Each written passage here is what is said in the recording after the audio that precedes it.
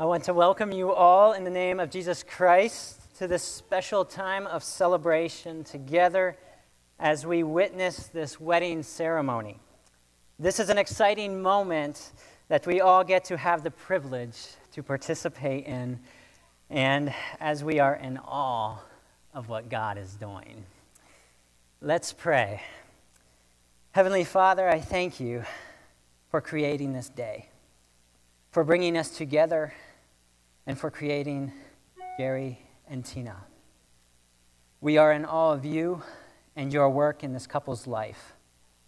I ask that you would bless this time of celebration and that you would guide and lead us in this ceremony. We desire to honor you with this time. I ask these things in the name of Jesus Christ. Amen. Well, we're here. And I think we can say, I think we can all say that it's about time. I encourage you both, Jerry and Tina, to look around. Take a breath and live in this moment. As we have gathered here to celebrate this time with you, I would like to take this time to share just a few things about marriage and about the God who brought you into this moment. And I think that it is very appropriate that today is the start of a new year.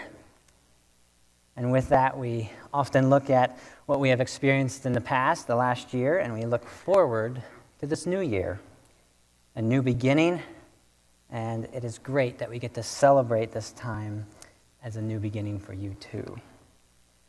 I want to begin with a scripture from 1 John 4, verses 7 through 10. It says this: "Beloved, let us love one another, for love is from God. And whoever loves has been born of God and knows God. Anyone who does not love does not know God, because God is love. In this, the love of God was made manifest among us, that God sent his only Son into the world, so that we might live through him. In this is love, not that we have loved God, but that he loved us and sent his Son to be the propitiation for our sins, or the atonement for our sins." God has intended for relationship to be rooted and grounded in love. Just as God has communicated his love for us by sending his Son Jesus into the world, we, being created by God, communicate our love for each other. And one of those ways is by having a wedding.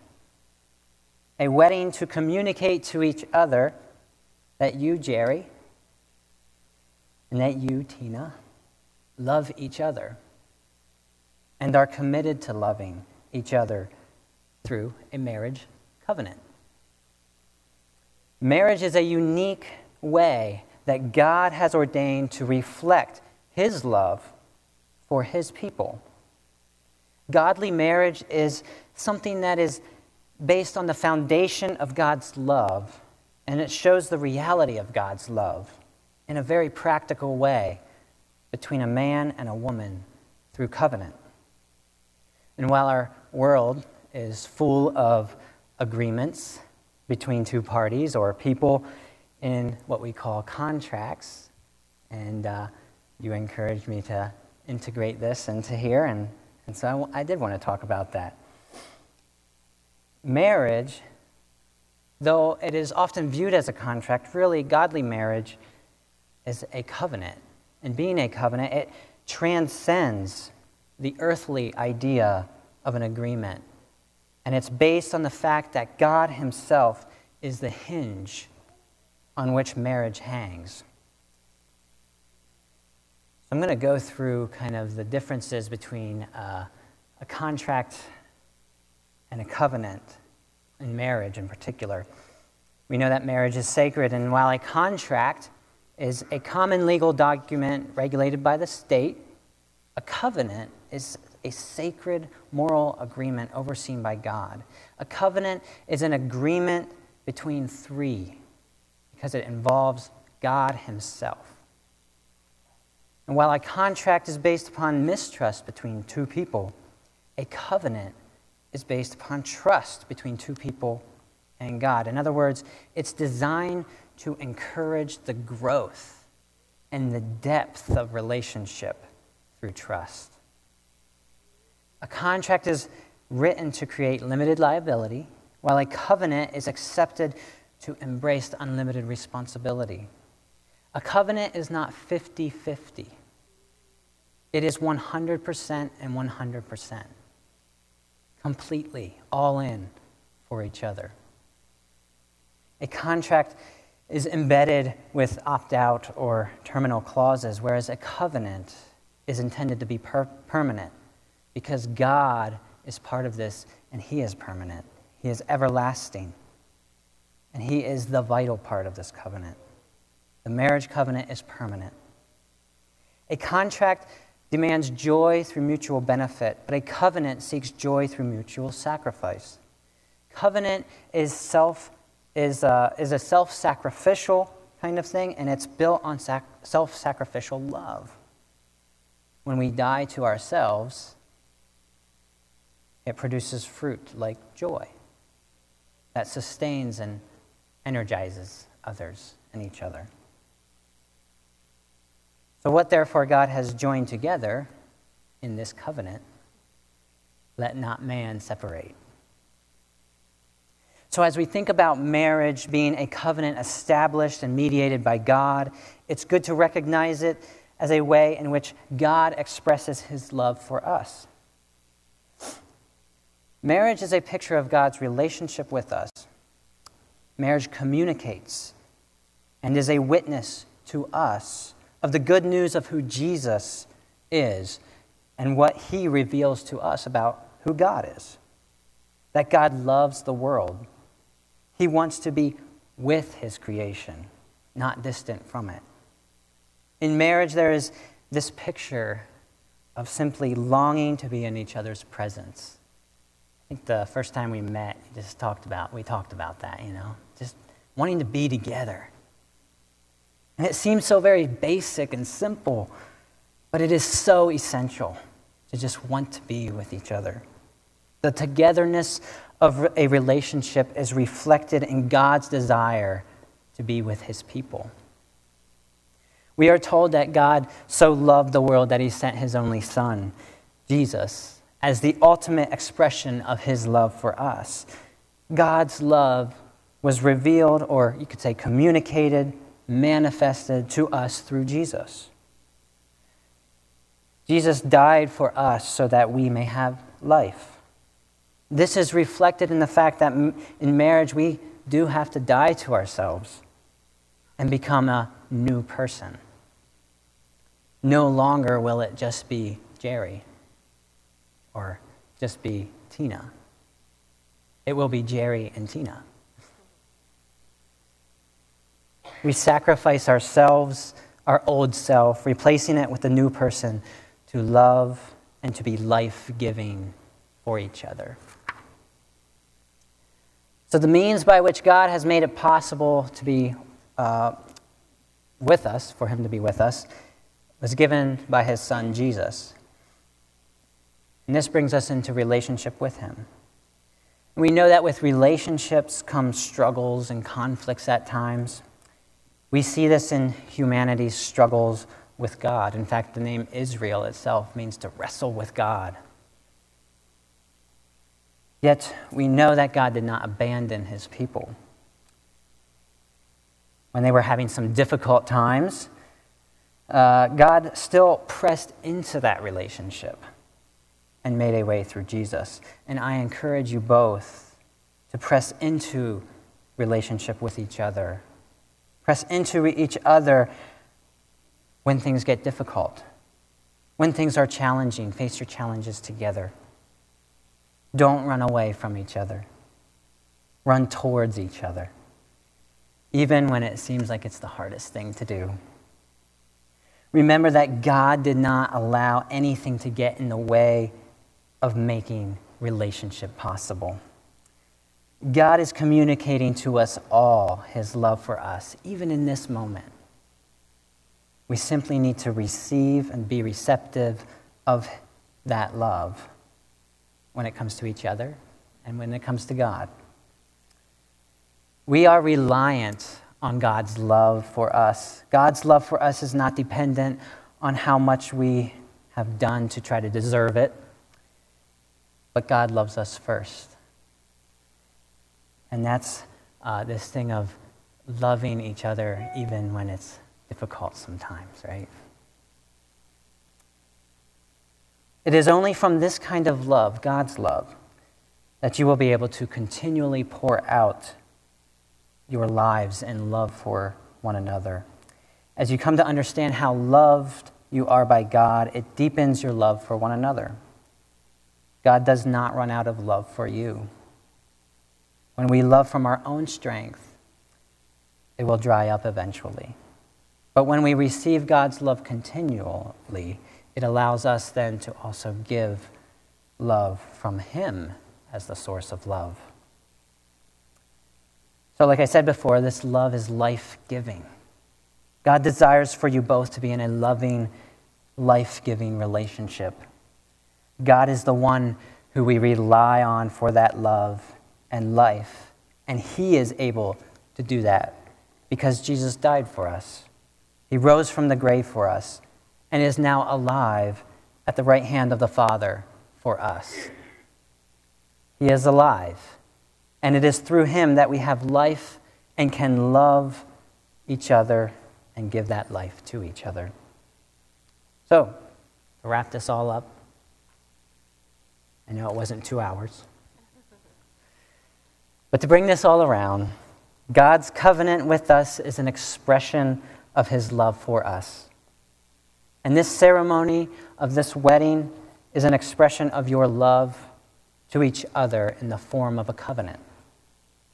As you live out this covenant, may it not only be an expression of your love toward each other, but may it be a witness to all of us of God's love toward his people, that we may embrace this good news. And we are celebrating today this good news of you two coming together in this time. We are going to go, we're going to hear a song now by Erica, and Sherry will be playing.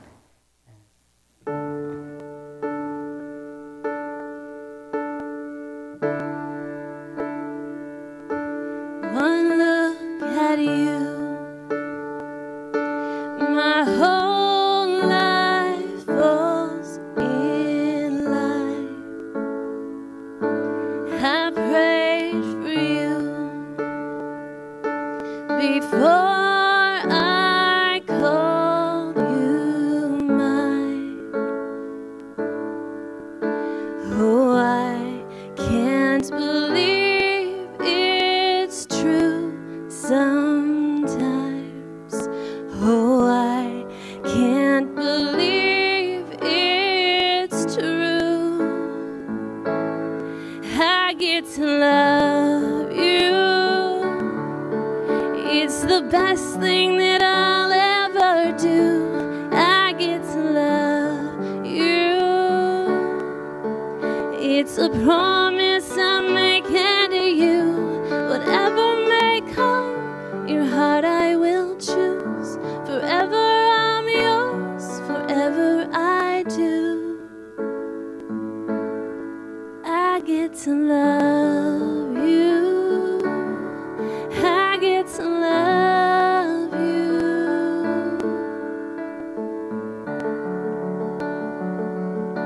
The way you love,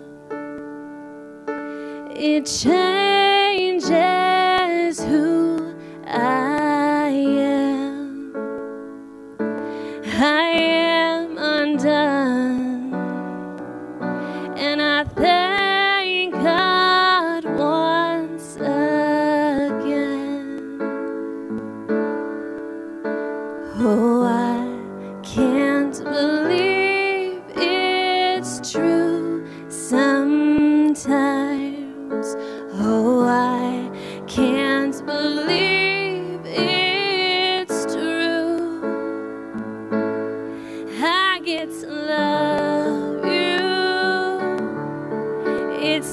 best thing that I'll ever do.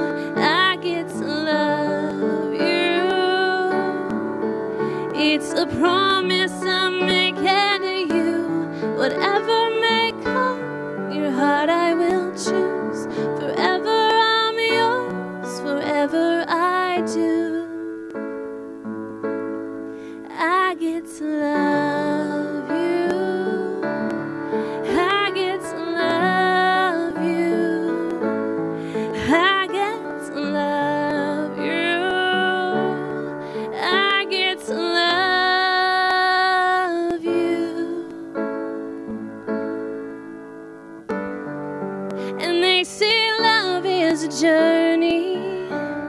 I promise that I'll never leave.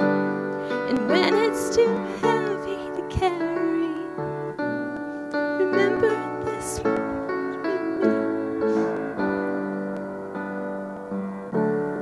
I get to love you. I get to love you. I get to love you.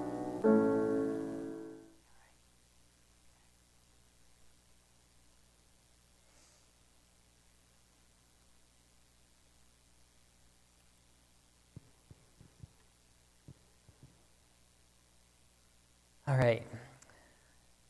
Now I will be asking you questions of promise towards each other. So you can hold hands, by the way, if you want.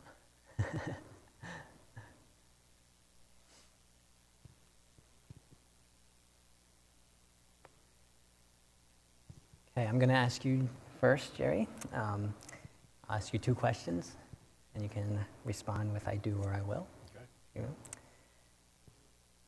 Do you, Jerry Ross, take Tina Brackman to be your wedded wife, to live together in marriage? I do. Do you promise to love her, comfort her, honor her, and keep her, for better or for worse, in sickness and in health, in joys and in sorrows, so long as you both shall live? I do. All right, Tina. Do you, Tina Brackman, take Jerry Ross to be your wedded husband, to live together in marriage? I do. Do you promise to love him, comfort him, honor him, and keep him, for better or for worse, in sickness and in health, in joys and in sorrows, so long as you both shall live? I do. Okay, now we're going to do the vow part, and you just repeat after me. I will say it, and then you repeat. I, Jerry Ross, I, Jerry Ross, take you, Tina Brackman, to be my wife. take you, Tina Brackman, to be my wedded wife. I promise to be true to you I promise to be true to you in good times and in bad, in good times and in bad, in sickness and in health. in sickness and in health. I will love and honor you I will love and honor you all the days of my life. all the days of my life. Your turn. I, Tina Brackman, I, Tina Brackman, take you, Jerry Ross, take you, Jerry Ross, to be my husband. to be my husband. I promise to be true to you I promise to be true to you in good times and in bad, in good times and in bad, in sickness and in health. in sickness and in health. I will love and honor you I will love and honor you all the days of my life. all the days of my life. Okay. So now it will be time for the rings. We have the rings.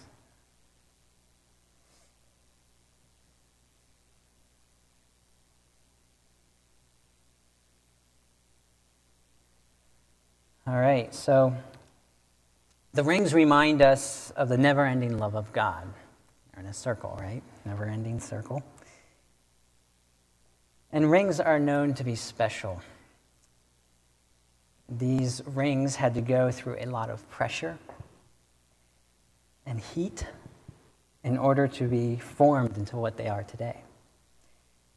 And I know that you both have gone through testing and trial in your lives. And your marriage is like a refined jewel that is valuable and precious.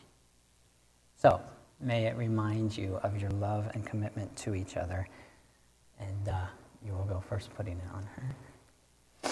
And just repeat after me. I give you this ring. I give you this ring As a symbol of my love and commitment. as a symbol of my love and commitment.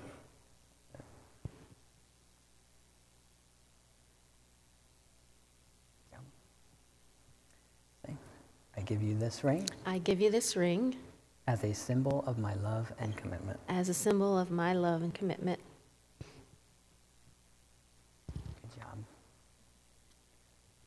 Okay, put this back. Okay. I'm going to ask that you all join me in prayer. Heavenly Father, I thank you for bringing Jerry and Tina together here today. We thank you for being such a good God who loves us and desires to be with us. I ask that you would bless Jerry and Tina as they desire to have a marriage that reflects your love. I ask that you would bless their home, that you would increase their joy and happiness. I ask that you would fan the flame of their love for each other. I ask that you would fill them with your Spirit, and that they would produce the fruit of your Spirit in increasing measure. I ask that you would bless them and their marriage as a testimony to your goodness. And I ask these things in the name of Jesus Christ. Amen.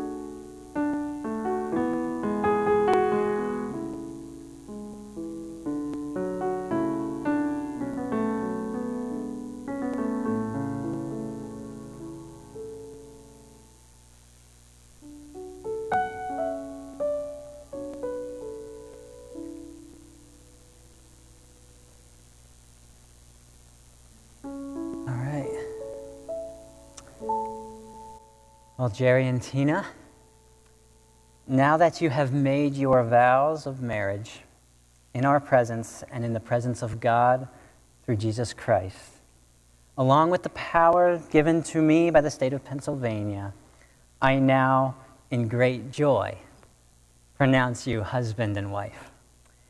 Jerry, you may kiss your bride. Oh, yeah.